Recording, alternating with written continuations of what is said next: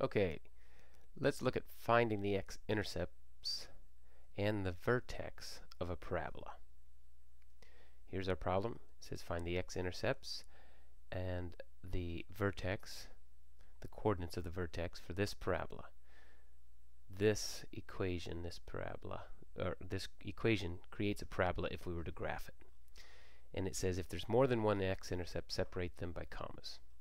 So first of all, understand that anytime you have a quadratic equation like this, if you were to graph it, it's going to look like one of these. Actually, it could look like these or some other similar ones. It could be, it's going to always be a curve, and it could be a curve that's, sitting up here like this, such that there's no x-intercepts. Remember, the x-intercept is where the line crosses the x-axis. So it doesn't cross here at all, so there's 0 intercepts. It could be a curve that sits just barely on the x-intercept, or on the x-axis, so there's only one x-intercept. Or it could be a curve that actually crosses in two places. So there could be more than one x-intercept. Right? So there's two parts to this equation. First part is the x-intercept. That's what I just explained. And the second part is the vertex. The vertex is this point on a parabola. It's either the highest or the lowest point. It depends on whether the parabola faces up, in which case the vertex is the lowest point, or if the parabola points down, the vertex is the highest point. Okay? So that's just some terminology concepts. If we take a look at our process, then how do we figure out where this crosses the x-axis? First of all, understand that anytime that a line crosses the x-axis, then the y-coordinate is 0, right? So if we were to look at a coordinate plane and we look at this point right here, that's on the x-axis, isn't it? Well, what's the y value? It's 0. So this might be 2, 0, right? Or if we look at this point, maybe that's 1, 2, 3, 4. That's -5, 0, isn't it? So the y-coordinate is always going to be 0 on the x-axis. So if we look at this and we say, oh, well, in order to find out what the x value is, all we have to do is let y equal 0. So all we have to do is put in a 0 for the y.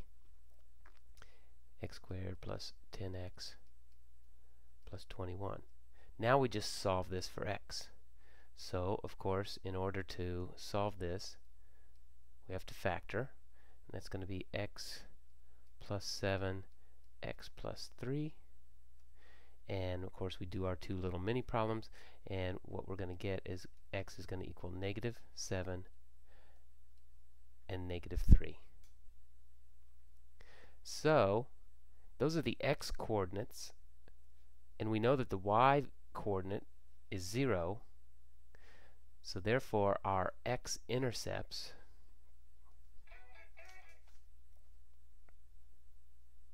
are -7, 0 and -3, 0.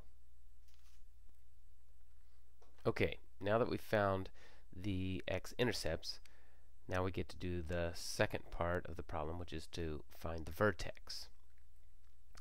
So as we know, we found the x-intercepts of -7 and 3, so therefore we have those. So that means that our parabola has to look like one of these. It's going to cross at these points, -7, 0, and -3, 0, and it can either open upward or it could open downward. We don't know. But our vertex is always going to be on this axis of symmetry. In other words, if we were to fold this in half, this axis of symmetry is going to be right in the middle, right? It's going to be exactly in between those. It doesn't matter whether it's opening upward or downward. So, to find the x-coordinate of this vertex, we can use the midpoint. And of course we know that the midpoint is going to be adding the two x values together and dividing by 2. So if we add negative 7 and negative 3, we get negative 10 divided by 2, and our x-coordinate of this vertex is negative 5. Now there is another way to find that vertex. If we think of our parabola as the standard form, ax squared plus bx plus c, where a, b, and c are constants, then the x-coordinate is going to be a formula. Nice. Negative b over 2a.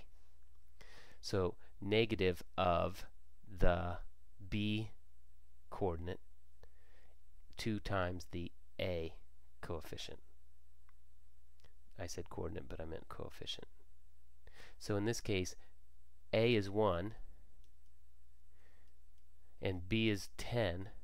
So if we do a negative b over 2a, then that's going to be a negative 10 over 2 times 1, which is equal to negative 5, and that's exactly what we got on the previous. So either of these methods is just fine. If you think that it's easier to take the two x values and add them up, divide by 2, that's going to give you the x-coordinate, or you can use this formula, negative b over 2a, and get the same answer. So that's just the x-coordinate of the vertex. Now we got to find the y-coordinate. So that means that we can take this x equals negative 5 and plug it into our original equation, which is, let's go back here. It's what is our original equation? It's x squared plus 10x plus 21. So x squared plus 10x plus 21, that's y equals. So we plug in the negative 5, square it, plus 10 times negative 5 plus 21, and our y is going to equal 25 minus 50 plus 21. So that's negative 25 plus 21, which is negative 4.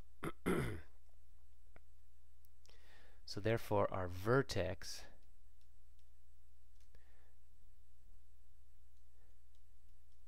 is going to have the coordinate negative 5, negative 4. If we look here, we've got our answer. Here's our parabola. We've got two parts, the x-intercept and the coordinate of the vertex. Here's our x-intercept, here's the coordinate of the vertex. Okay, here's another quick example. So we want to find the x-intercepts and the coordinates of the vertex for y equals x squared minus 14x plus 49. Well, of course, we know that the x-intercept has y equals 0. So we set that y equal to 0, x squared minus 14x plus 49. We have to factor. That's going to be x minus 7 times x minus 7. And what we get here is x equals 7.